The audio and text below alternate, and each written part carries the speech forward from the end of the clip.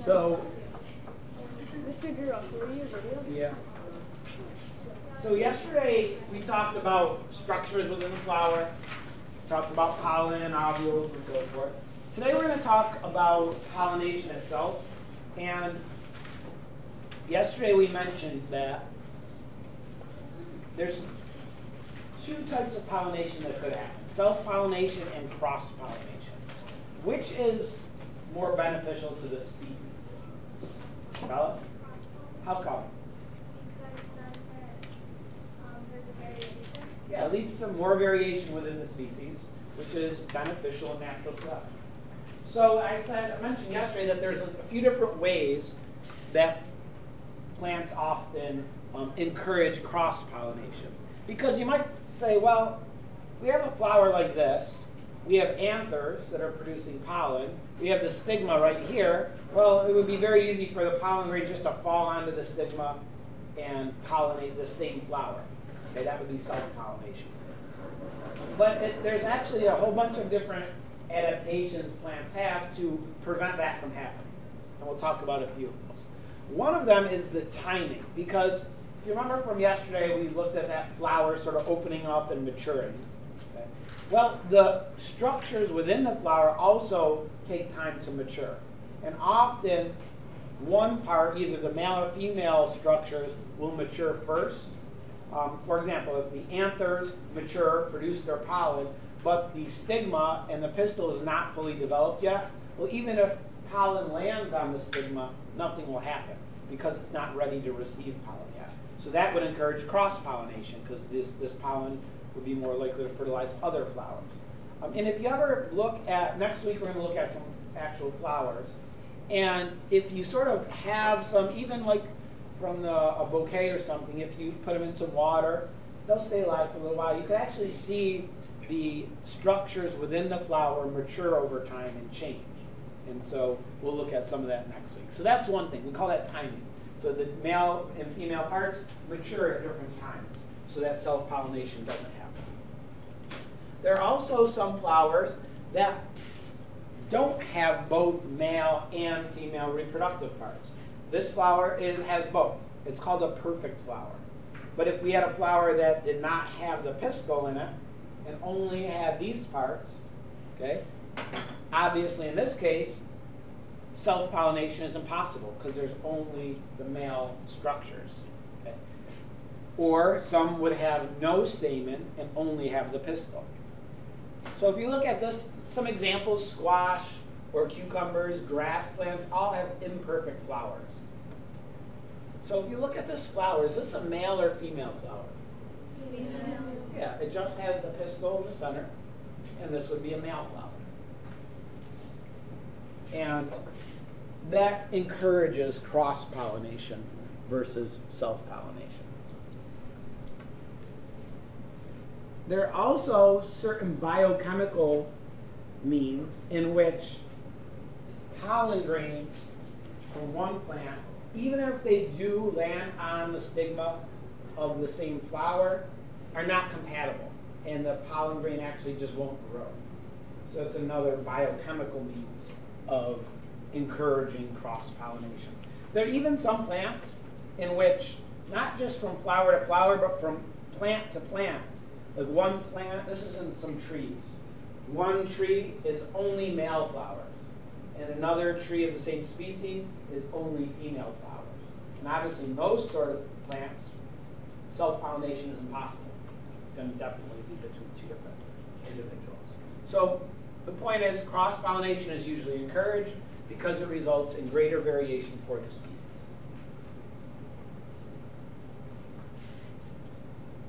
So how does the pollen travel then? How does pollen from one flower reach the stigma of another flower to pollinate it and to fertilize those ovules? Well, there's a couple important ways. One is through wind pollination. So in the springtime or in the fall, sometimes you may come out of your house and your driveway is all covered in like yellow or green pollen. That's pollen. And it's likely that all that pollen came from plants that are wind pollinated. Lots of evergreen trees are wind pollinated. And wind pollinated flowers look quite different usually than animal pollinated flowers. For example, the pollen grains themselves in wind pollinated species are usually very, very small, very light, and there's a lot of them. Because they're just sort of going to be randomly blowing in the wind, it takes a lot of pollen in order to pollinate some of the female parts. The anthers that produce the pollen are exposed, so that as the wind blows across the flowers, it picks up the pollen once it matures and takes it in the wind. The stigmas themselves often have a unique shape. Here you see all these fine filaments here. They're to catch pollen as it's blowing through the wind. And usually they have very small petals, okay? Because it doesn't make any sense to grow large petals if you're not trying to attract any animals. Do you think they have nectar? No. Because the wind doesn't care about nectar, right? Wouldn't make sense to invest energy in producing nectar if you don't need animals to come visit your flowers for pollination. Do you think they have a strong scent or aroma? No. Animal pollinated flowers are very common. Here's an example. This is wind pollination sort of in the process. These are from some sort of pine tree. These are the flowers. Okay?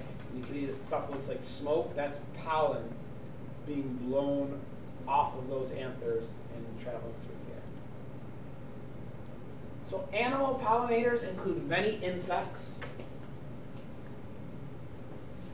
lots of birds, and even some mammals act as pollinators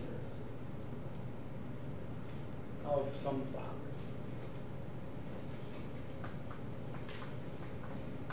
flowers. So animals often will visit flowers. Why? Why would an animal go and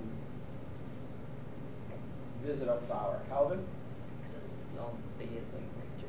Yeah, because usually animal pollinated flowers provide a reward for animals visiting them. And often that's in the form of nectar. Nectar is basically a sugary solution. It's produced by the flower, sort of stored up. And many different types of animals use nectar as a source of food. And so as they go from flower to flower, feeding, while they're feeding, they also rub up against the anthers and get pollen on them. Here, for example, you have a bee, and it's almost covered in pollen. As it was feeding from the nectar, it brushed against the mature anthers and got pollen all over it. As it goes to visit another flower, some of this pollen is going to fall off and reach the stigma of another flower and pollinate that flower. And the pollen is spread by animals. Birds, same thing. As they feed in the flowers, they get pollen on them. Or here's an example of a bat covered in pollen. Okay. So all that yellow stuff is pollen all over it. So as it goes flower to flower, it can't help but spread that pollen from one patch to the other. Now, different types of animals have different nutritional requirements. Like a bee requires very much less food than a bat or a bird.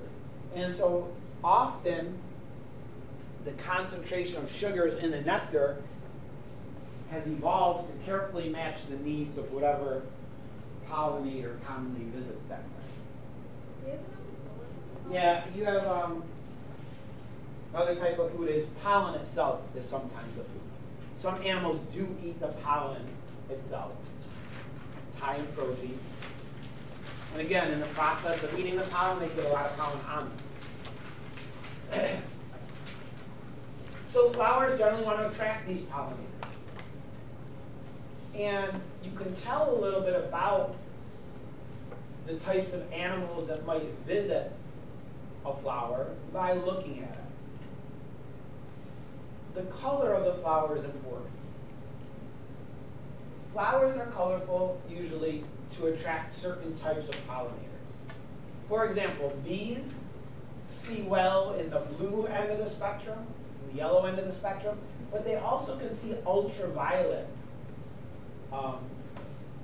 And that's a range of color that's beyond our vision. We can't see it, but bees and other insects can see it. So often flowers have markings in the ultraviolet end of the spectrum to attract bees. Birds can see red really well. And so often red flowers are meant to attract birds. Does anyone have a hummingbird feeder at home? Or have you seen one? You know? And what color is it? Red. It's always red. The flowers that they drink from are almost always red. Even put food coloring in the sugary solution that goes in it to make it red, because that's what birds see the best. Bats, on the other hand, don't see very well in terms of color, and they often are feeding at night. So bat-pollinated flowers often are large and they're white, so that they stand out better at nighttime. Here you have an example of a hummingbird feeding inside these flowers. Again, if you notice the shape of these flowers, how's this shape different than like a bee-pollinated flower? Willa? Yeah, it's long and narrow. Like a bee would never be able to crawl into there to get nectar, but a hummingbird with a longer beak is able to put its beak into there to reach the nectar. So these flowers have co-evolved with hummingbirds to sort of perfectly match each other. Many flowers also have what's called nectar guides. I have some more pictures of this which I'll show you.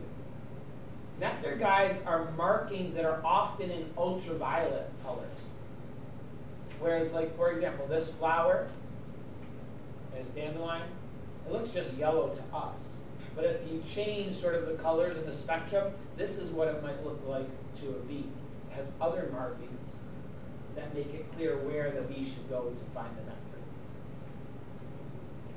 The scent and aroma of flowers is also often used to attract pollinators. That's why flowers smell nice. But not all flowers do smell nice. There are flowers that smell like dung and rotting flesh. Why do you think they might have that aroma? Anybody? To attract certain species. Yeah, things like flies, okay, might be attracted to flowers that smell like rotting flesh, because that's what flies eat. So what we see can be in reality what, like it can look different? Yes. than what we Yep. see. Yeah, like this is what it looks like to us. This is what it would look like to a bee. So what does that actually mean? What's that? Like what does that actually mean? It looked to us. No, to it. It would look like this to the bee, probably. So bees are very commonly pollinators. Okay? And they're one of the most important pollinators. Okay? And bee-pollinated flowers often will have those nectar guides. Like here's another example of that. Again, just looks like a plain yellow flower, but it actually has these markings in the ultraviolet end of the spectrum that attract the bee, showing it where to go. And so, yeah, you might have it different. We changed this up a little bit. I think you made it, maybe don't have this slide at all. That's okay. So bees feed on nectar in flowers. They consume it for energy. And then they also make what with it? Honey. Yeah, honey is what bees make with that nectar. It has to be processed by the bees. And so bees go visit lots of different flowers. They have a special stomach inside of them where they can store up this nectar. And they have special enzymes which help break down the sugars. They bring it back to the hive. And then they regurgitate it into another bee's mouth. Ew. Who further digests it. And then they regurgitate it into another bee's mouth. And this process repeats, further digesting those sugars in the nectar. Eventually, they spit it into a little hexagonal honeycomb. And then bees go near it and they flap their wings very hard. And they evaporate much of the water to make it more concentrated, and eventually it forms honey. They put a little wax cap over it, and then that honey is stored up for later usage. So that's how That's honey why is you made. So So we wait, eat puked up Yeah. the delicious sugary honey from a tree Yeah. is made of Still tastes the same as it used to taste, just because it's Alright, so we regurgitated bee. Yeah, it So does. we eat, alright, so when someone drinks tea, they literally add bee barf. Yes. What color? That's its wings, like the round, like a small thing they can because I heard that when they eat stuff, it's like a bee's nest. Baby birds Yeah, it could be. So here, another important thing to know about bees is bees are social insects. There's certain types of insects called social insects. There's different types of bees. They have very well defined roles. You have worker bees, queen bees, drones, and so forth. And bees actually can communicate with each other. When a bee finds a source of flowers that are rich with nectar, they actually tell other bees how to get to those flowers. But they don't do it by making any sounds. Do you know how they do it? Yeah, they do it what's called the waggle dance. Yep. The waggle dance of the bee is when a bee finds the flowers with nectar, goes back to its hive, and then the other bees watch it, does a little dance where it shakes its butt, does this little corkscrew, comes back, then it shakes it some more, loops the other way. The angle that the bee is going in relation to the hive tells the other bees which direction to go in relation to the sun, and the length of how big its waggling part is tells them how far away it is, and the intensity of their waggleness tells how good the nectar is in that area. So bees can actually communicate pretty extensively using the little waggle dance. So next time when you guys go to the next school dance, gather around, somebody can do the waggle dance and tell you where to go. Where to go? Oh, let's watch this a little bit. Oh, I want to tell you one more thing about bees. So people keep bees, you know this? Oh yeah. Like they have bees in their yard or in the field.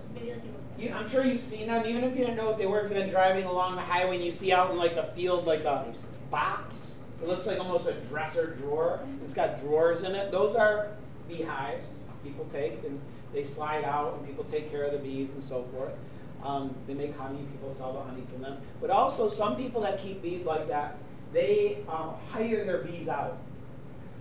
And a farmer or somebody that owns an apple orchard might pay somebody that's a beekeeper to bring these boxes of their beehives to their apple orchard and station them there for a period of time, maybe a couple weeks.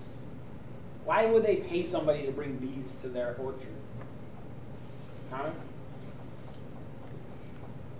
To put honey on the apples. No. Alex? This is more pollinate their apples, so like have more. Yeah. Yeah. What do apples start out as? Tree. Yeah. Flowers. So on an apple tree, you have apple blossoms, apple flowers. They do not form actual apple fruits unless they're pollinated. You have an apple blossom, apple flower that didn't get pollinated, it won't form a fruit. It won't form an actual apple. So people pay to bring bees to their orchard or to their almond grove and let the bees out. The bees will visit all the apple flowers and all the almond flowers, pollinating them, ensuring the best yield of apples or almonds or whatever. So it's a lot. They'll put a whole semi-tractor trailer filled with beehives, bring them to a big farm, unload them, let them sit there for a week, and then they can bring them to another farm and so forth. Do you guys know Tim Abraham, the school trainer? He keeps bees. It's one of the things he does on the side. So lots of people do it as a hobby. Lots of questions about bees. Anna? Is that like in Washington D.C. they have all those apples? Cherry blossoms. They have a cherry blossom, right? Apple blossom. No, they are, right? They're No, cherries. cherry blossom. Cherry blossom. But it's the same thing. A cherry only forms after a blossom, after the flower That's why forms. they're called like cherry blossom? Yes. Because it turns into a cherry. I thought it was Yeah. because it was just like Those that are one cherry thing. trees, and the blossoms are the flowers, yes. Cherry was the one on trees. Huh? Did you like watch that movie to learn all this information? Like the cartoon movie? I did I not. hate that movie. Calvin, How are you guys? do they bring bees back? They put them. Oh, they return back to their hive. They just go after they Oh. pollinate flowers. They all come back to the hive. All right, so watch this video. It kind of goes over a bunch of the stuff I just was talking about. You just imagine bees going through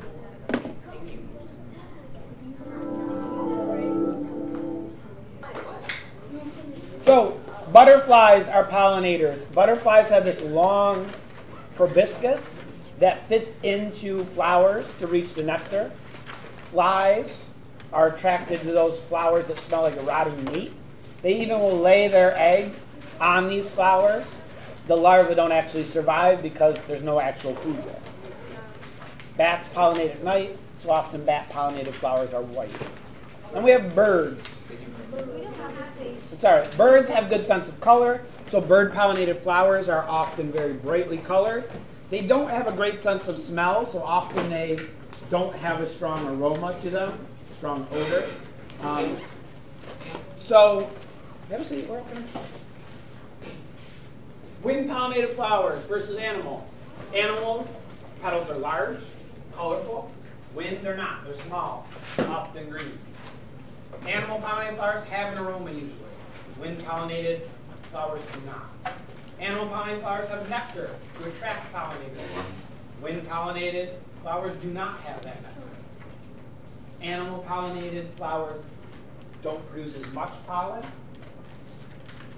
Wind-pollinated flowers need lots of pollen because it's just sort of randomly blowing through the air to reach various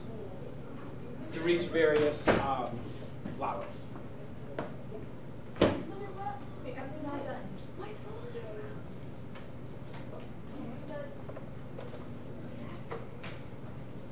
So you've seen corn plants before? Yes.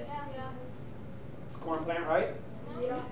The top part is actually the male stigmas that produce pollen. This is where the pollen comes from.